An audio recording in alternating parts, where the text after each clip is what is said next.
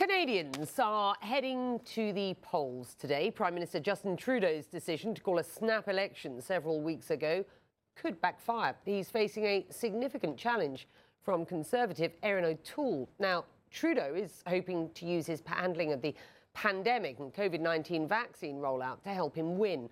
But many see his move as opportunistic, given that Canada is now in a fourth wave of COVID infections. Paula Newton joining us live from Montreal.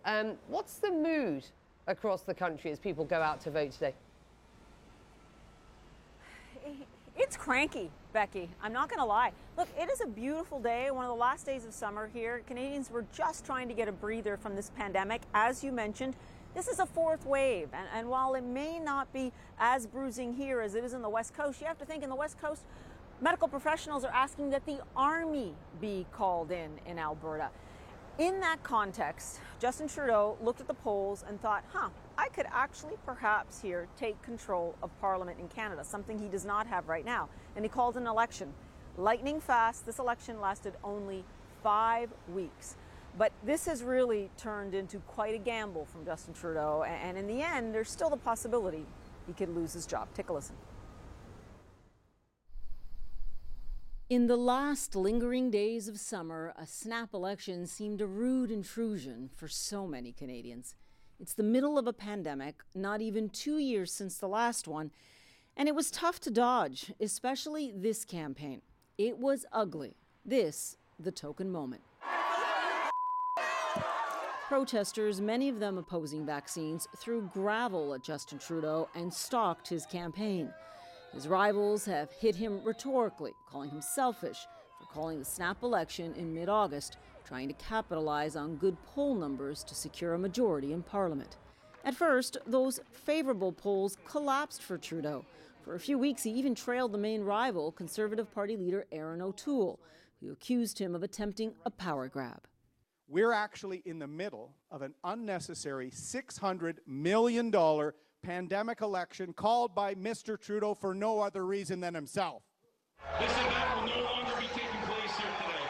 But the angry, loud, anti-vaccine chants of Canada's People's Party energized the Trudeau campaign and put the pandemic squarely in voter sights. We're going to trust science. We're going to trust the experts. We're going to make sure that anyone on a plane or train is vaccinated. Here in Shefford, Quebec, an hour from Montreal, it's a district or riding that has voted for 3 different parties in the last decade. Organic farmer Isabelle Hover was looking on with sheer exhaustion. She, like so many Canadians, wanted to hear more about enduring issues like climate change. I won't be going on this little event on the right or this little event on the left, that bothered me or that made a big thing on the news, That's not really to me, that's not the big picture of it. But time and again, the election pivoted back to the pandemic in divisive ways. The local New Democratic Party candidate says the People's Party imported a brand of disinformation. And not believing in truths.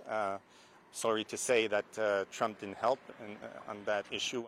A short drive away, the People's Party candidate is pressing her points to voters. And she says they're listening. Because we give them freedom of choice. We believe in a choice as opposed to forced vaccination.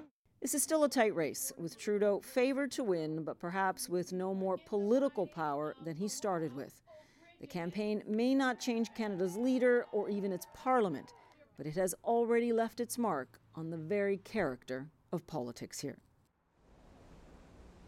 Yeah, it sure has here, Becky, in a lot of ways people did not expect. I will talk to you again about turnout. Remember, this is a pandemic campaign. There are already long lineups at some polling stations across this country. Got to keep the social distancing, fewer workers at the polls. It's going to be an interesting day and night here.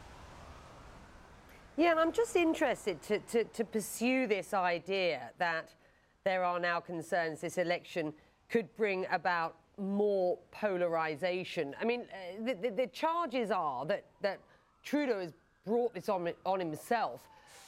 Let's just focus for a moment on this idea of more polarization. How might that manifest itself, and how damaging might that be at this point? we could end up with quite a scramble. Remember, this is a parliamentary system. There are no less than 6 federal parties running. Right now, the Trudeau government is propped up, if you will, by the NDP, the New Democratic Party, and their leader, Jagmeet Singh. That could still be the way it turns out tonight.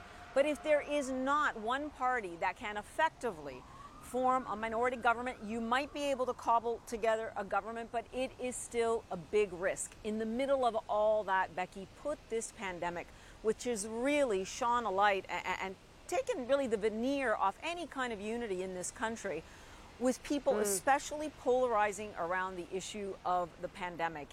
And it has been something that has been startling to Canadians in a way that many did not want to hear. Again, more rhetoric, and you saw, even though it was token, that was being token gravel, no one was hurt in that event, certainly different for Canada, and something many people will keep an eye on. Yeah, Paula Newton, always a pleasure. Thank you very much indeed.